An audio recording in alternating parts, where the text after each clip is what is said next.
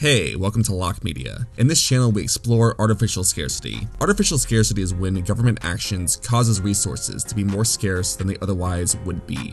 Now that might sound sophisticated, but basically it's when the government f***s you over by making the cost of living more expensive. Patents make medication more expensive, zoning makes housing more expensive, franchise law makes cars more expensive.